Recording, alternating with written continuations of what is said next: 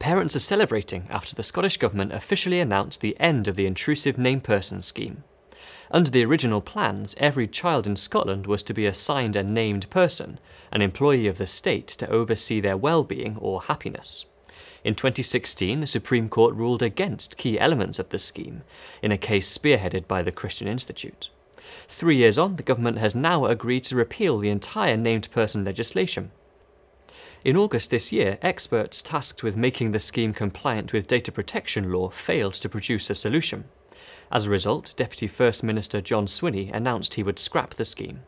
The mandatory named person scheme for every child, underpinned by law, will now not happen.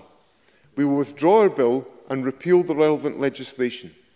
Instead, existing voluntary schemes that provide a point of contact for support will continue under current legal powers where councils and health boards wish to provide them and parents wish to use them.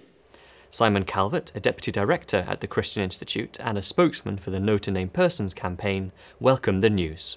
Well, parents all across Scotland are going to be pleased. They're going to be relieved, actually, that the Scottish Government has finally agreed to scrap the named person scheme.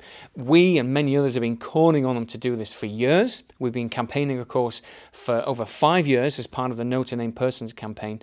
And I remember standing outside the Supreme Court in July 2016 when we just won that amazing victory against, striking down the heart of the named person scheme.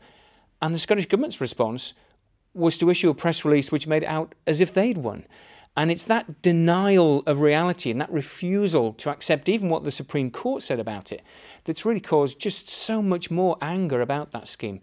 They could have backed down years ago, but here we are. They've done the right thing.